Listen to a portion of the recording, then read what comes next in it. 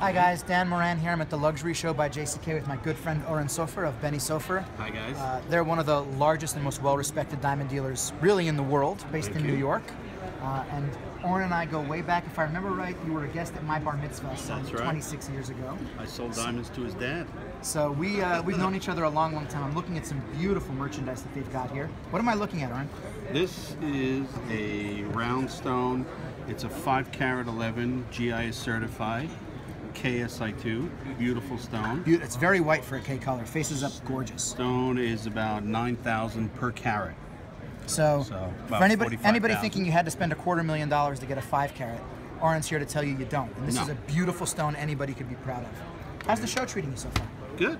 Show's been good. Traffic's been good. Business has been good.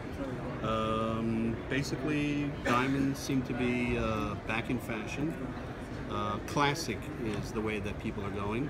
Cleaner looks, classic looks.